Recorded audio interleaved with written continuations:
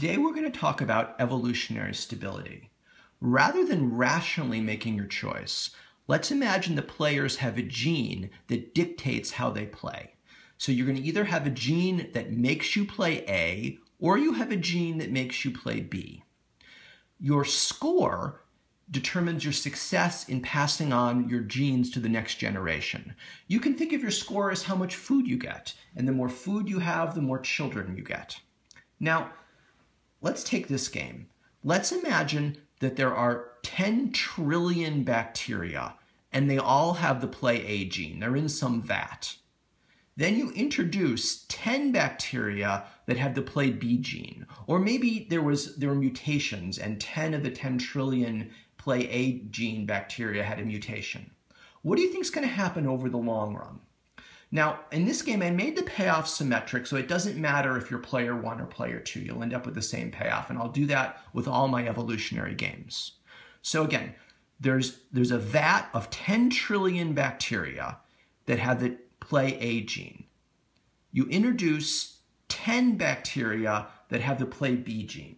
You walk away and you come back after 50,000 generations. What do you expect to see?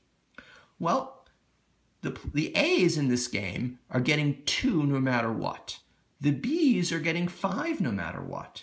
So the B's are getting more food than the A's. That means they'll have more offspring. They'll grow exponentially, and eventually they'll take over the colony.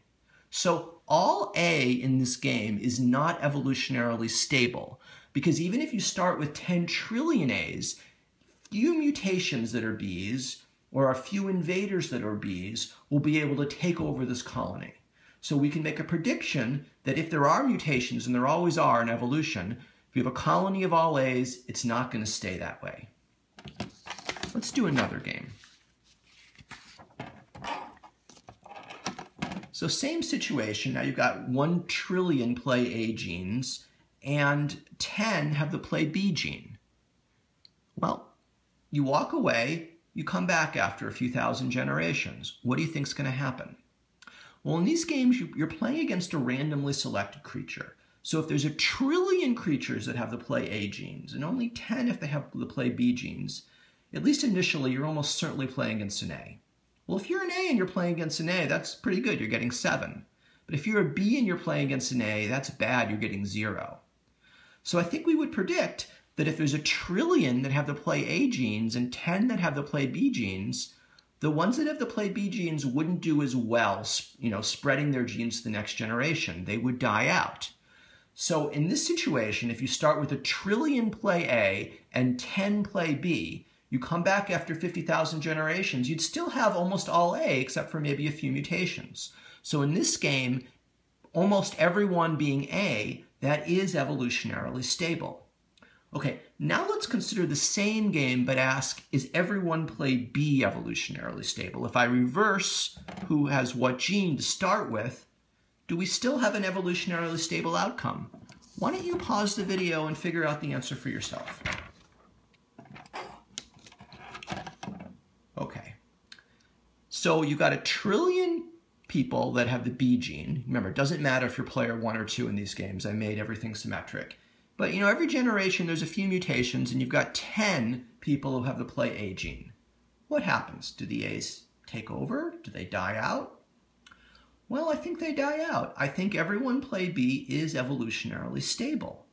Because remember, you're almost certainly playing against the B's, right? Because there's 1 trillion of them. You play against a randomly selected opponent. So it's true, there's a small chance 2 A's will play against each other, and if they do, they get a little bit higher payoff than the B's will ever get. But the odds of that happening are so incredibly small that you're much, much better off being a B. Now, yeah, if there was like half of 1 trillion mutations, and they were then the A's would have the advantage. But mutations don't work that way. There's only going to be a few every generation. So if the first few mutations don't take off, if they don't have an advantage, or at least if they're not at a severe disadvantage, then they're never going to take over the colony. So this colony, if it starts out with almost all B's except for a few mutations, you walk away, you come back, you'd expect it to still be almost all B's. All B's are evolutionarily stable. Now, if you remember Nash equilibria, AA is a Nash equilibria, but this is also a Nash equilibria because a best response to someone else playing B is for you to play B. Well, that's analogous to what's happening with this evolutionary games, right? If everyone else is B, you want the B gene. A way to think about this is imagine you're going to be playing this game, but before you play, you get to craft your genes. You get to determine what gene you'll have. Well, if almost everyone has the A gene, you're going to want the A gene. But if almost everyone has the B gene, you're going to want the B gene. So everyone right here is evolutionarily stable. So evolution doesn't automatically move us to the best possible outcome for everyone. You can sort of be stuck here in a suboptimal equilibrium, just as rational people playing games can be stuck in suboptimal outcomes. In fact, let's compare Nash equilibria to evolutionary stability. Now, I'm not going to prove this rigorously, but this is basically how it works. The set of Nash equilibria is strictly bigger than the set of evolutionarily stable strategies. So as you can tell from this diagram, if it's evolutionarily stable, it's a Nash equilibrium, but it might be a Nash equilibrium and not be evolutionarily stable. So I haven't shown you that yet. So let me give you an example of an outcome that is evolutionary, that is a Nash equilibrium, but is not evolutionarily stable. So everyone playing A is a Nash equilibrium, right? Let's just review why. Remember, it's a Nash equilibrium if you don't regret what you've done, and that includes ties.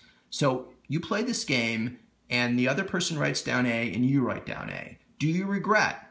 Well, no, because you got 1, and you would say to yourself, well, if I did something else, if I played B, I still would have gotten 1. So everyone playing A is a Nash equilibrium.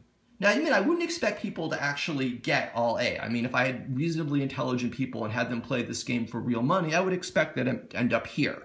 But that's a different question from whether everyone play A is a Nash equilibrium. So everyone play A is a Nash equilibrium because if the other guy's playing A, you don't regret playing A. But now let's ask, is it evolutionarily stable? So let's imagine we have 10 trillion bacteria that have the play A gene. And we have 10 bacteria that have the play B gene. What happens? Well, I think eventually the play B genes would dominate. Now let's see why. You're almost certainly going to be playing against an A. And if you're playing against an A, it doesn't matter if you're an A or a B. But there is a tiny, tiny chance that you'll be playing against a B.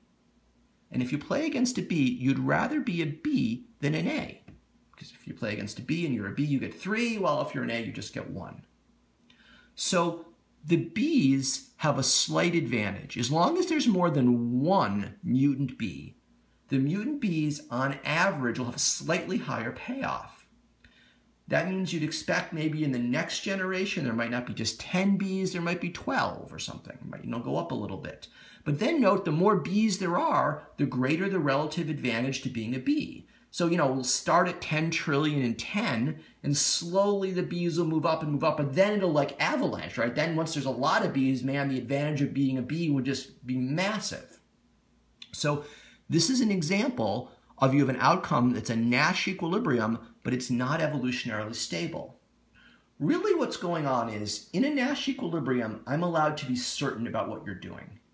I'm willing to play A if I am 100% certain that you're going to play A. That's the only case in this game I'm willing to play A, is if I'm completely certain you'll play A. Now, in terms of evolution, we can never be certain. There's always the possibility of a mutation. So in evolutionary games, I'm not allowed to assign a probability of 0 or a probability of 1 to you playing a strategy. So if there's a tiny chance that you're going to play B, I do not want to play A.